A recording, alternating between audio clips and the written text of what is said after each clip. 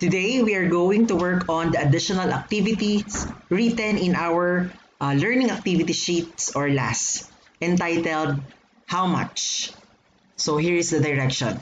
So Linda is about to cook a Pinoy-style buffalo wings as a new menu of her restaurant. Help her solve the total cost of the needed ingredients, the selling price of the meal, and the profit. Write the formula used to get the total, the estimated price per serving, and the profit.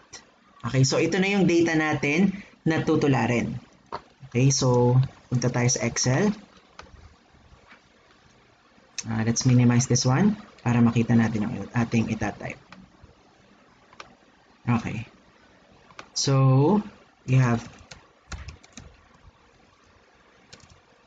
Pinoy style buffalo wings, number, ingredients, quantity, price in peso. Right. So kita naman natin 1 to 10 ito.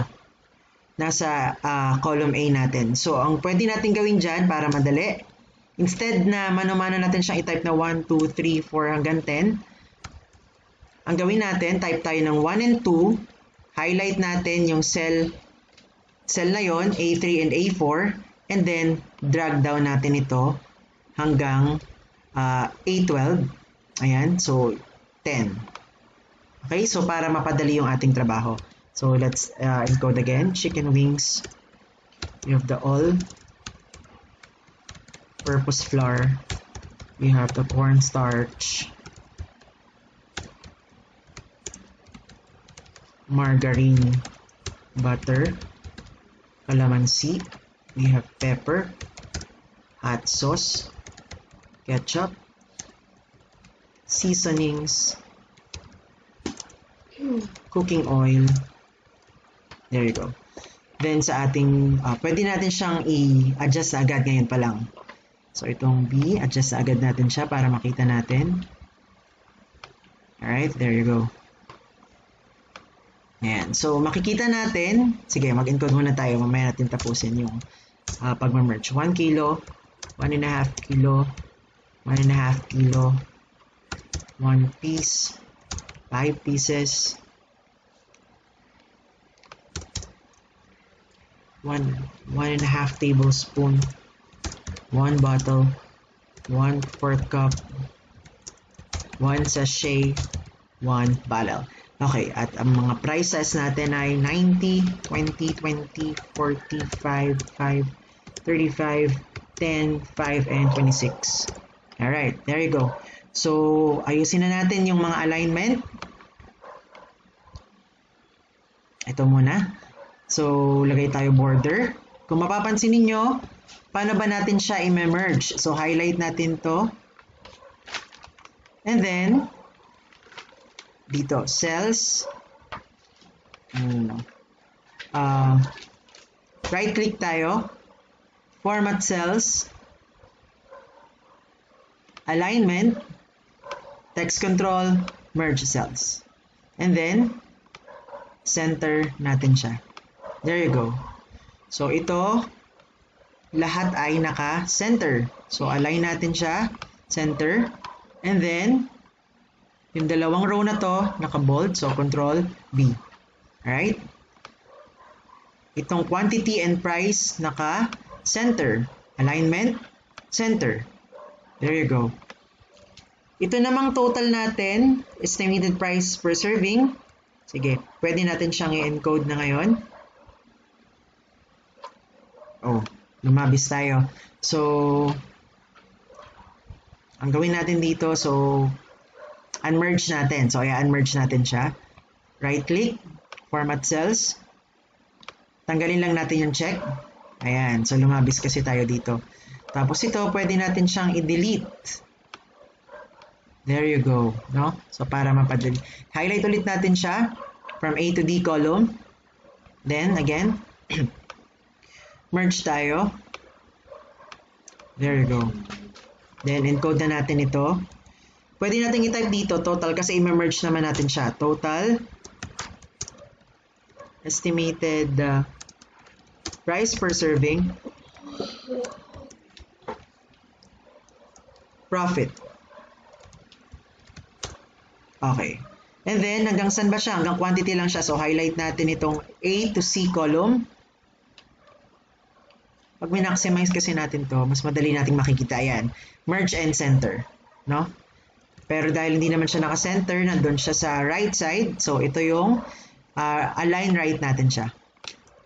Okay, so, merge and center, align right. Merge and center, align right. Then, tingnan ulit natin. So, siya ay zoom natin. Makikita natin siya ay bold. Control B. And then, of course, meron siyang border. There you go. Okay? So, this time, kukunin na natin yung, sabi nga dito, ayan, nakita naman natin. So, kailangan natin makuha, we have to solve for the total cost of the needed ingredients, the selling price of the meal, and the profit. Okay. So, to get the total price, okay, the total cost of the ingredients, we are going to use the sum formula. Okay, again, use the sum formula to get the summation of these values. Ito yung kukunin natin na total. So from, let's type the sum formula.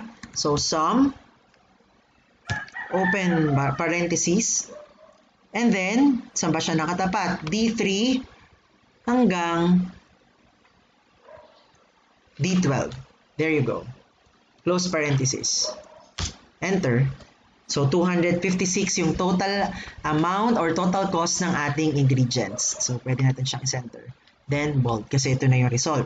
Ulitin natin equals sum, open parentheses. So, ano yung values na kukunin natin?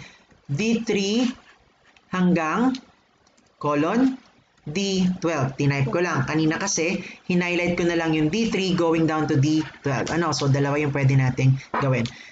Ngayon naman, ano ba yung estimated price per serving? So, kasi walang nakalagay dito sa ating given sa activity na ito. So, we are going to assume or think of our own estimated price per serving that will earn your business profit, of course, or kita. Okay, so let's assume na ang ating estimated price per serving para sa ating Pinoy style buffalo wings is 350 pesos. Okay, center ulit natin. Bold. Ayan. So, yan yung inassume natin para siguradong may kita tayo. Alright. So, paano naman natin kukunin yung profit? Okay? Madali lang. So, ang gagawin natin is we are going to apply the arithmetic formula for what? Subtraction, of course. So, paano natin siya gagawin? So, madali lang. So, itatapat lang natin to D14 minus or hyphen the total of the cost ng price ng ingredients natin. 256. So that is D14 minus D13. Tinapat ko lang pero pwede mo rin siyang i-type. No, kita naman agad natin D14 minus D13. Enter. Alright. So, 94 pesos yung lumabas. So, it is already profitable. Alright? So, ang kikitain natin kapag ang estimated price natin per serving na 350 pesos at ang ating total cost ay 256. So, ang profit natin sa ating buffalo wings is 94 pesos. And again, it is already profitable.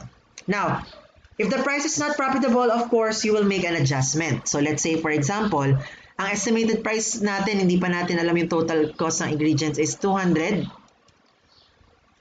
Let's say, 250 pesos. So, definitely, lugi tayo. Lugi pa tayo ng 6 pesos.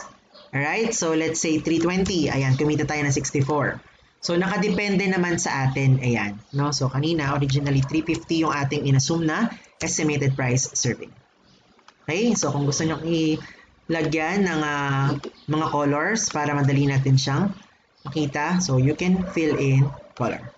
Alright? So, that is for activity 6, how much? I hope you learned something from it. Goodbye.